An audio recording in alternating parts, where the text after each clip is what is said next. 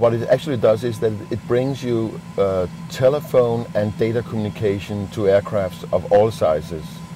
And it brings you, for the first time, you have a speed you can live with. We're all used to having internet back home, and we have also, many of us lived through the ages where the speed was gradually increasing until we said, now we can live with it.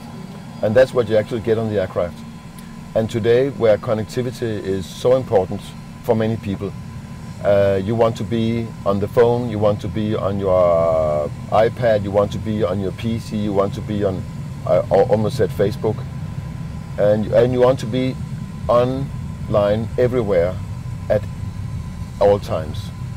And then you have to spend some hours in an aircraft where you don't have any connectivity at all, and you don't have anything to do, and you're sitting looking out the window or sipping Bloody Marys or stuff like that.